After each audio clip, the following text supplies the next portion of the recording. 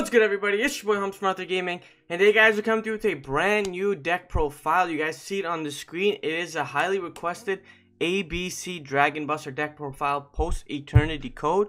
But before we get into that, guys, we'd like to apologize for taking a huge break this past month. If you guys saw in the community tab, we gave our explanation why we took the break, and I think everybody needs to take a break every now and then.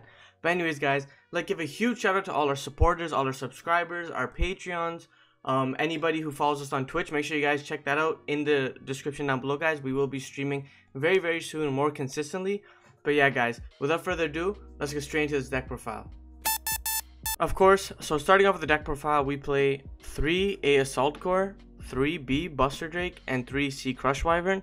Now, the reasoning for this is super simple. We play Potter Desires, you guys can see it. I'll explain that when we get to it as well. But you really want to open at least one piece in your hand for the majority of the plays, if you can at least, because of cards like Malefactor's Command or whatever it's called in this current in the TCG.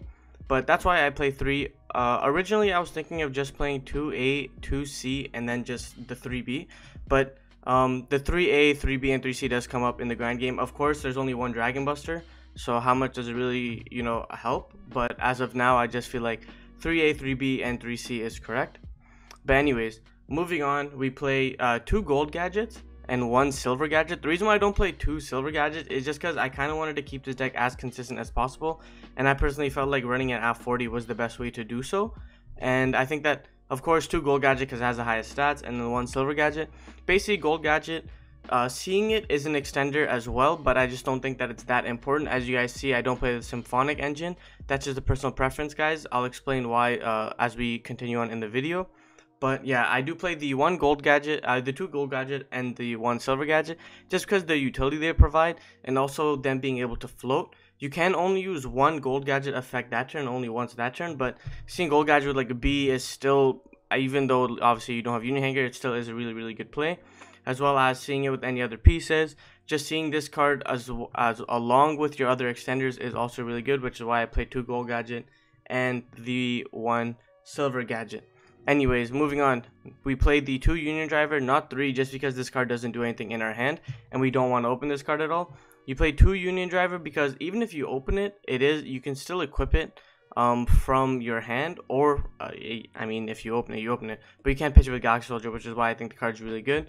Apart from that, Union Driver is the new addition we got from Eternity Code. Basically, what this card says is, you can, once he's equipped, you can banish him, and then re-equip another monster.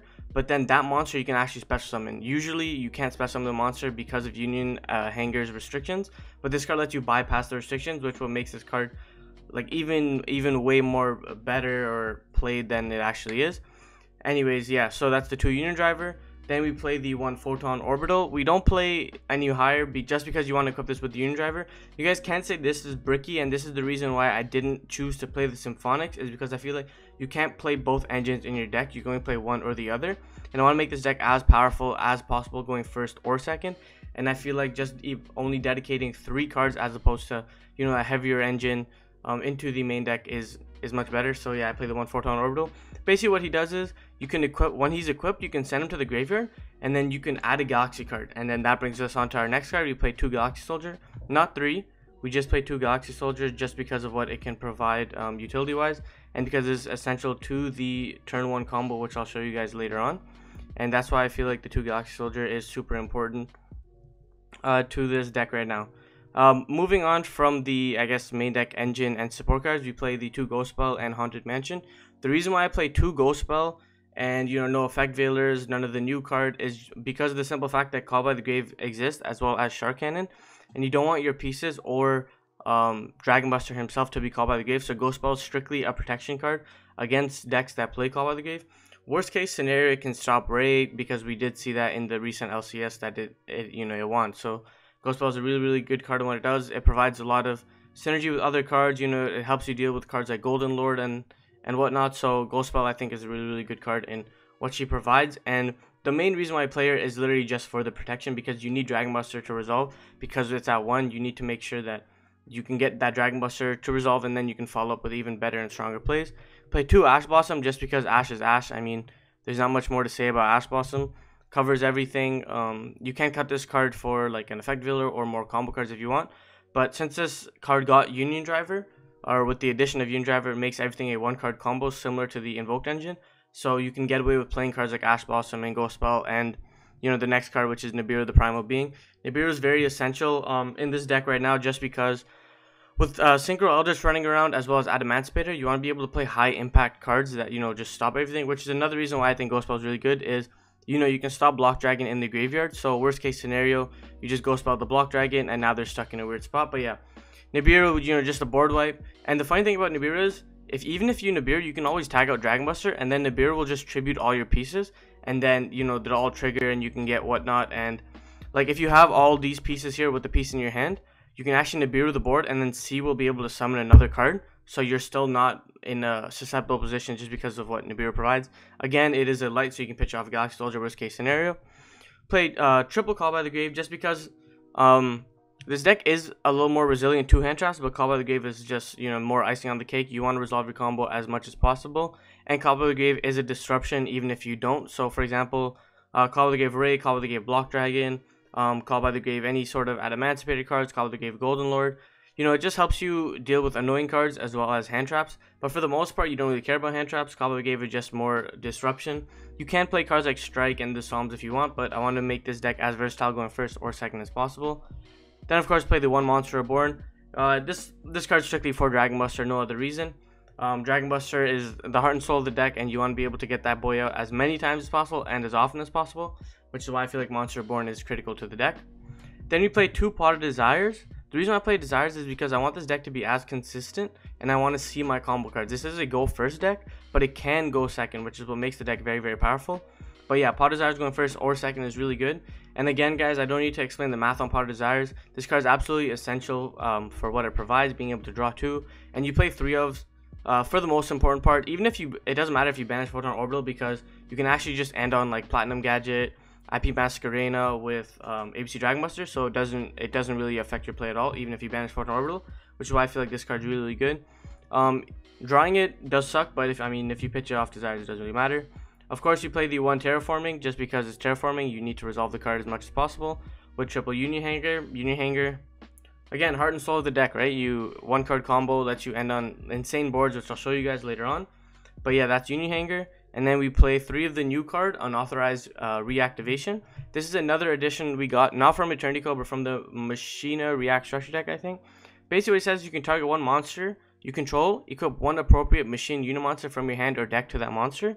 But the Union monster you equip cannot be special summoned this turn. And this is really important because this card actually works in tandem with Union Driver. So now essentially you play 6 Union Hangers, 7 Union Hangers in your deck. So even if you don't open Union Hanger, opening like B Buster Drake plus Unauthorized Reactivation is also combo in itself, just because it does the exact same thing. The funny thing is, for the most part, people assume that ABC relies on the field spell, which isn't really the case now. Before it was, because you can activate Union Hanger, they can go Ash Blossom, and that's when you hold the Call by the Grave, because you go normal B, and then you just activate Union Hanger's effect. They go Ghost Dog, you're like, okay, I don't care, because now you activate this card. So you played through 2 hand traps without Call by the Grave, right? So that's what makes the deck really, really resilient. Another thing is what's important to this deck is, since this is a quick play, you can actually tag out Dragon Buster in response to Dark Ruler No More if you have this card.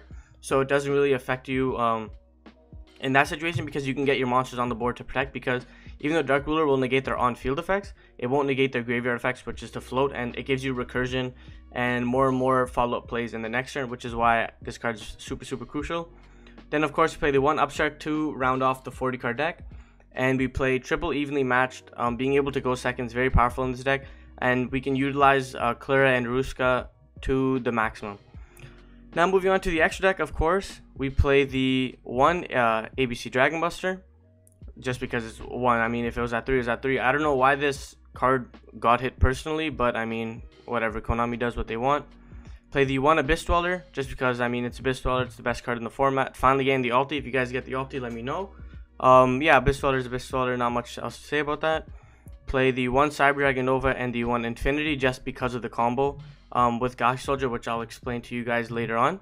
And then we play the 1 Daigusto Emerald. Daigusto is really important in your follow-up play, because when you Dragon Buster or tag out during the end phase, you want to be able to summon another Dragon Buster. So you make Daigusto, you shuffle back all the cards that you used, and now you make a Dragon Buster and you drew additional cards as well, so it helps you really push for a game and other cards like that. And like Daigusto, Dragon Buster, you still have one more card. Assuming what you drew off of like a B search or whatever, you can really get to Boral Sword, so it's super simple. Tornado Dragon, I mean, it's Tornado Dragon, right? It's just super generic, helps you deal with Floodgates and Rogue decks. And then that's it for the XYZs. Now we go to the length. We play Appaloosa because you can do the IP play with Appaloosa, and she's probably the best Link 4 right now. Being able to negate Monster X super crucial, especially against decks like Adamantivator. Boral Sword for the follow-up OTK. You guys probably... Yeah, I mean, this card's Boral Sword. We don't play Access Kotaka because you can get to Boral Sword easier. And Access Kotaka requires you to banish different attributes. And for the most part, you play all lights. The one Bujinki Hashima. This card's really actually unique in what it does. Is because it can't be used as link material, but depending on what your hand is, and if it's a weird hand, you can actually end on this card plus an Abyss Dweller. For example, like, say you open Gold Gadget plus B.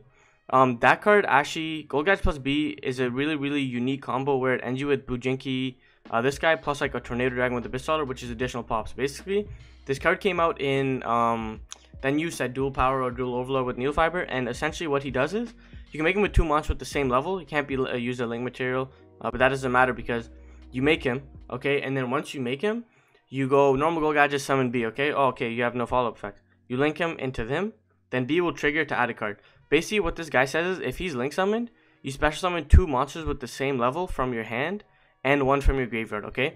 Then when you summon, you immediately are forced to XYZ summon, which doesn't matter because you make an Abyss Dweller or Tornado Dragon. Then, that XYZ monster has the effect that, or when an XYZ monster this card points to, you can detach one, and then you can target one spell trap card your opponent controls destroyed. Essentially making Tornado Dragon a pop 2, which is really insane, especially in a back row heavy format or a back row heavy deck like Ultra guys. And then as well as Abyss Dweller, it gives Abyss Dweller a pop as well. So even if you go blind, making Abyss Dweller is obviously better, but if you go blind into like an Ultra guys matchup, Abyss Dweller still acts as Tornado Dragon because of what this card provides. Obviously 1500 attacks, not that much, but it is, you can deal with it really easily. You play the one Claire because you main deck the evenly matched, and Claire just kind of acts as like Almiraj in our situation. One IP because it's essential to the combo. 2 Nightmares, the Phoenix and the Unicorn. I don't think Cerberus is important right now, and that's why I don't really feel like playing the card. Phoenix utility, Unicorn utility. Platinum Gadget because it's really important for the combos. And I mean, can't be used to link summon the turn it's summoned, but you can link it off with IP during your opponent's turn. And you can special summon 1 level 4 lower machine type monster from your hand, so it lets you facilitate B Buster Drake plays. Union Carrier, I mean, it's another card we got in Dual Overload. The reason why this deck is really powerful is because Union Carrier is essential to the Photon Orbital combo, which I will show you guys. And then over here on the side, this isn't a real side deck, these are just cards that you can substitute. So Transmodify you guys can play if you guys like. I personally don't feel like it's a good card just because you want to be able to play as many rank 4s as possible. Magnet Reverse is a card I was testing just because it's like another monster born for your Dragon Buster. It might be actually pretty good. But yeah, then I play the Needle Fiber. You can play Torque Tune Gear in the deck as well, so lets you get, you know, cute Needle Fiber plays, but I just feel like all that is sort of irrelevant if you can't really do much after, like, you know, cards like Dark Ruler or Nibiru or other hand traps, and Needle Fiber makes the combo a lot more weak to hand traps. Gear Gigant X, again, similar reasoning is I don't want to play the other bricks in my deck, and I don't want to have to rely on extra deck space for this. That's the only reason why I played. If you guys have the counter argument, it's okay. I just feel like I don't want to play those cards. The one Jet Synchron. So Jet Synchron in itself is really unique because he gives you Needle Fire plays, but he also lets you end on Dragon Buster with Savage Dragon. If you guys want to see that, I can show you guys it, but personally, I just don't feel like it's good. Heavy Mech Support Armor, again, it's part of the Gear Gigant plays, and it works with Transmodify, but since it's not level 4, I don't really like it personally, but I know what it does and I understand what it does. I just personally don't like it. Gizmek Yada, again, Gizmek Yada is another card that, you know, it's unique in what it does because it's a level 5 light machine, and it gives you an additional normal summon, similar to the Symphonic Engine, but with cards like Union Driver and Unauthorized Reactivation in this deck now, I feel like Gizmek Yada really got power crept, and now it's not really the most optimal play. And then, of course, the third Galaxy Soldier if you guys want to play it. But yeah, so that was the deck profile, 40 in the main, obviously. Now I'm just going to show you guys a really quick one-card combo which this deck can do. And yeah, so now this is the combo. It is just, you know, just one Terraforming, that's all you need. So I'll show you. So we go activate terraforming, and we're going to grab the union hanger. So now what we're going to do is we're going to grab the union hanger, activate it, and we're going to search B Buster Drake. It's very important.